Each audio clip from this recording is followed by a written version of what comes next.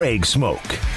I put a thread up. It's been over a week where I mentioned former Baylor, whatever sport it might be, those who, and we've had a bunch of people on the show from various sports, and I said, hey, name a name that we perhaps have not overlooked on purpose, but just give us some suggestions. And Darius Thompson's name came up 2 or 3 different times, and the former Baylor wide receiver joins us, Paul, Catalina, David, and Craig Smoak on SicEm365 Radio. Darius, how you been? I've been great. How you guys doing? We're doing really well. Now, you went to, was it SeaWorld late last week? Is that correct? Yeah.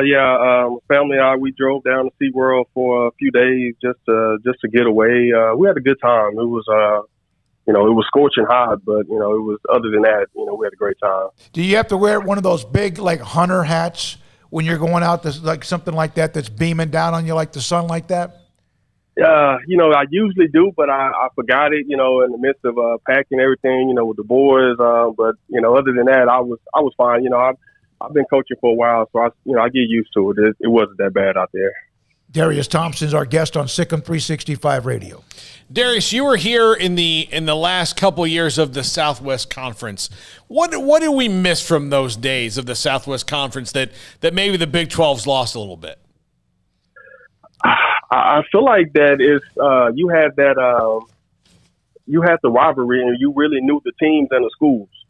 Now it doesn't seem the same. Even though we had the A&M, Texas, and had the Rice. I feel like you really knew the teams and the schools. A lot of times you grew up playing against those guys and playing with those guys. It just now it seems a little bit more spread out, not as intimate as it was with the Southwest Conference. Describe how you ended up in Waco to play your college ball. I had a great recruiter, Larry Fedora, recruited me out of high school, and I always had a thing for Baylor. My cousin went to Baylor. Renee Thompson, played in Baylor in the '80s, and so. I think from that I was always a fan, and I saw tons of potential there. The year before I came, they went to a bowl game. Freshman quarterback, running back Gerard Douglas, Jeff Watson. So I saw a lot of young guys and I saw a lot of potential, in the team. When you mentioned your cousin Renee Thompson, he was. When I think of him, I think of a guy that was a madman on special teams. Is that something you remember from him? Yeah, definitely. Just really, great athlete. Someone that that could run, and I think he had a really great career. And it's just funny. I think you never know what could happen had he played another position besides corner, because he was good size and he was physical and tough, but. That's you think about his career, definitely in NFL. That's what he was known for. Darius Thompson, our guest on SicEm365 Radio. Dave, Aranda is starting year 2. They've had a pretty good weekend with recruiting. Of course, you know what that means. It's guys that still have to sign eventually and then play. What are your thoughts? You mentioned Larry Fedora, and he recruited you. What do you see now with young people and the recruiting process with list of the top 15 or the decommitments? Things have changed quite a bit. What do you see as a coach now with that? You know what? It's changed so much. And honestly, right now, I feel like it's hard for me to keep up.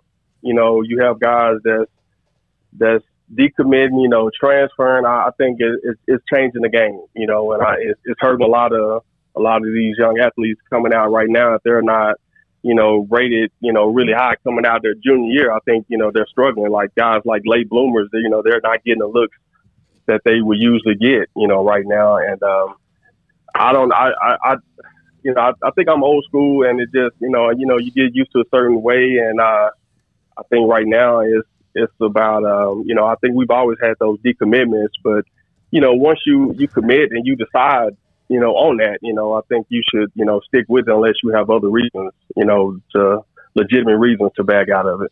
Is part of that, though, because, and you see this as you deal with parents, that parents maybe put unrealistic expectations on the process and they don't maybe go through the whole thing with their kids?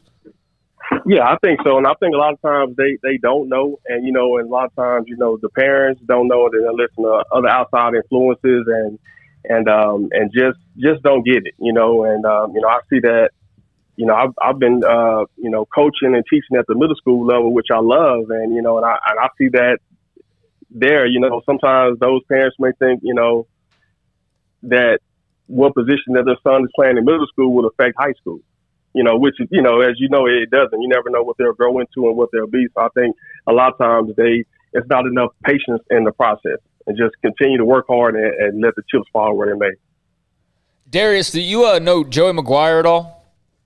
Yeah. Okay. I've met Coach McGuire a few times. You know, when he was in City Hill, you know, I would come through and see him. So yeah, I've met him a few times. Okay. I was excited. Yeah, when he came to Waco, definitely.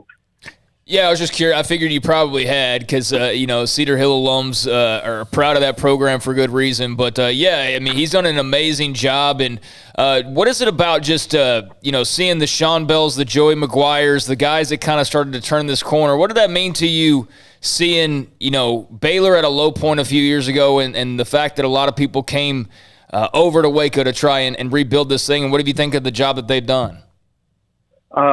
Obviously, you know, it was great, you know, seeing that, you know, that low point there, especially, you know, my last 2 years, we were there, you know, and then seeing how they rose, you know, years later with, Coach Browse and you know, then we hit a snag and you know, off a snag, and, it looks like we're headed back in the right direction, you know, and I'm excited about it. You know, I think, you know, just driving, you know, back home, you know, seeing the campus and seeing the stadium, you know, there's excitement. You know, we won a national championship. You know, I'm still talking about that, and you know, from my boys in basketball, I think we're there. We just have to stay the course. When you started your NFL career out of Baylor, you were with Washington for the first couple of years. You didn't get to play much. Then you started playing. You didn't get many targets, but then your fourth year exploded. 53 catches, 773 yards, and 4 touchdowns. You end up in Miami. What was the difference between years 3 and 4 in Washington for you? You know, each year was a growing process for me. You know, I think, you know, coming in my first year, I was, you know, extremely, you know, raw, but just learning how to play the game and honestly, you know, building confidence.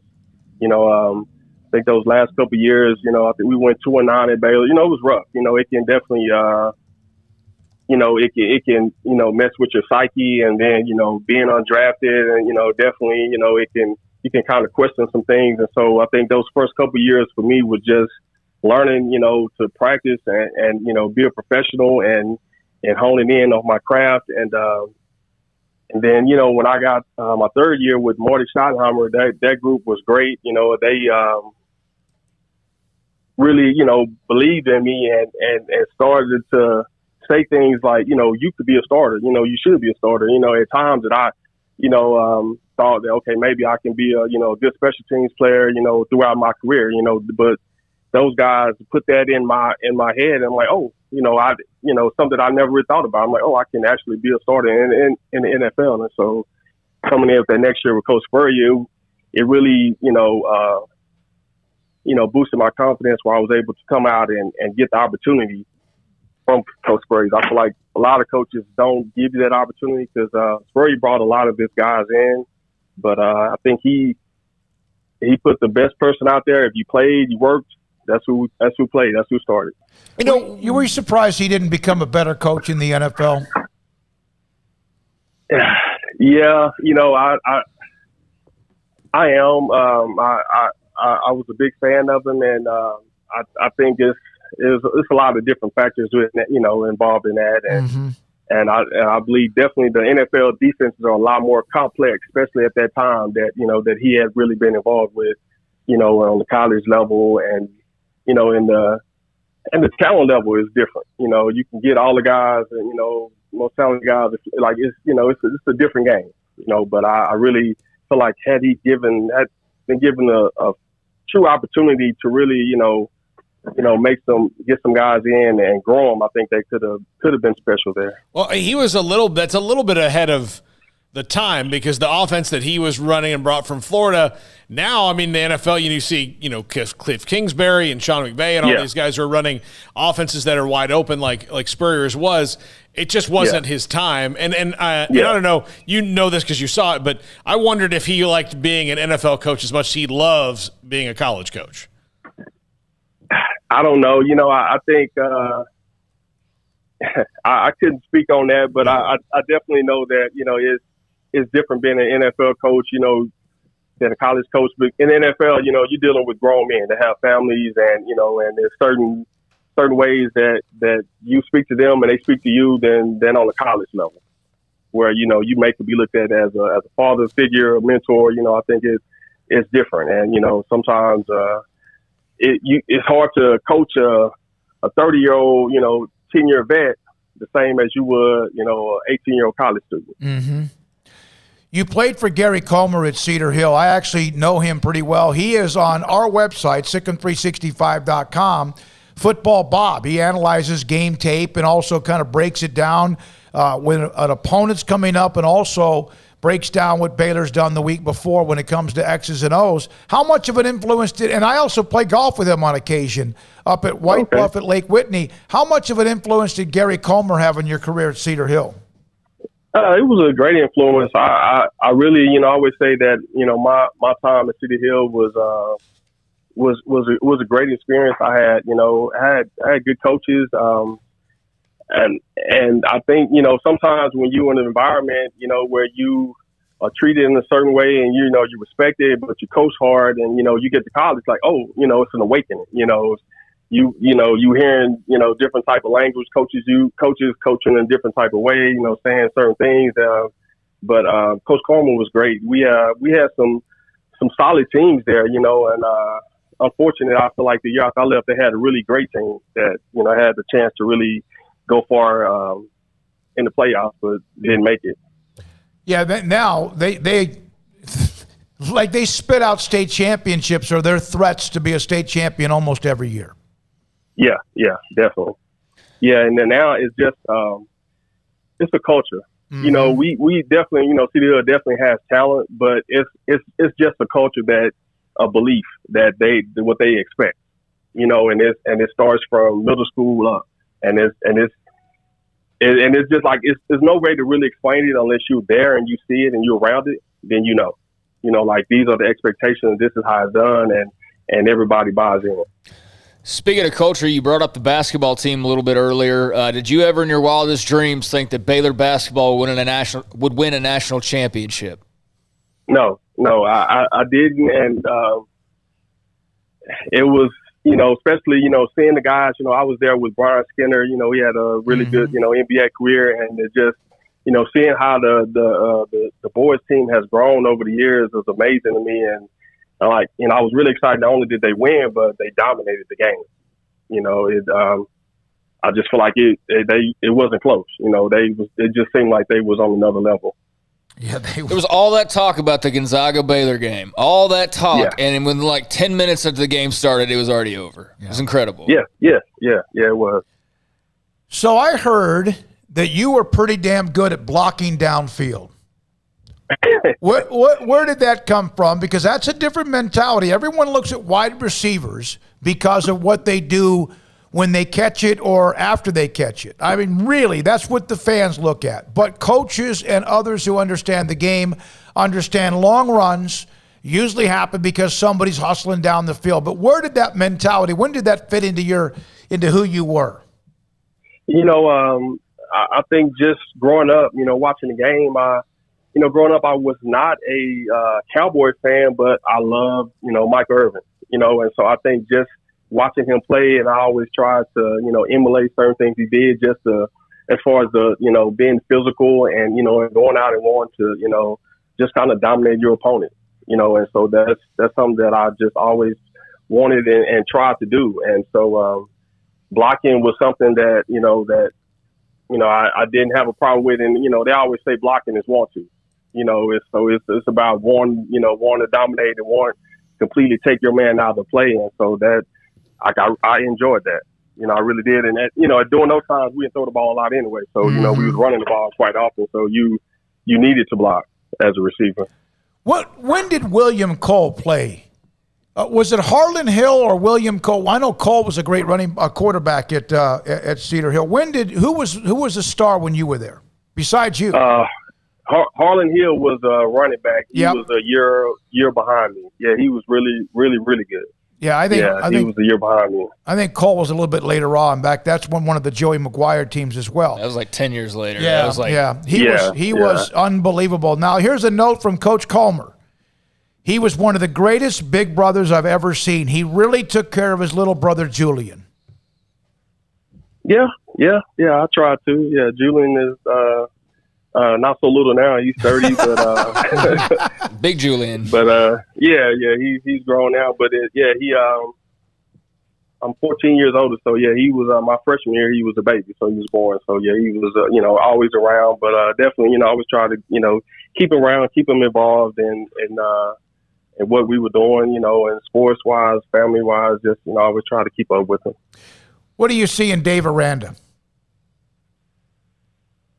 I don't know. I hopefully that this year that we can continue to grow. I think that's the thing. I think we need to be consistent. Mm-hmm.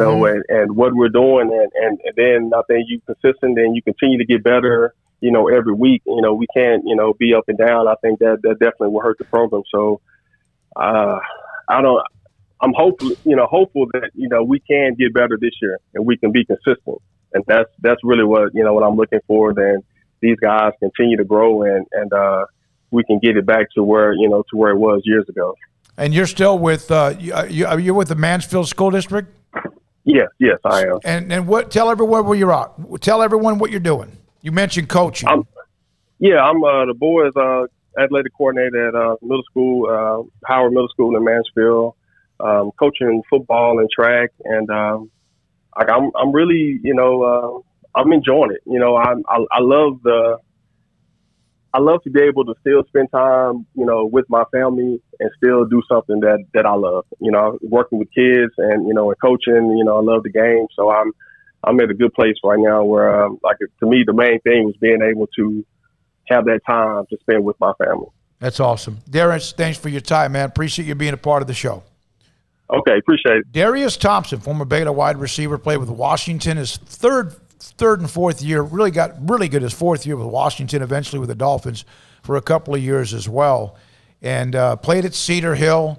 And, of course, they eventually became a monster with Joey McGuire, now Baylor linebackers coach, and what he did at Cedar Hill. Melissa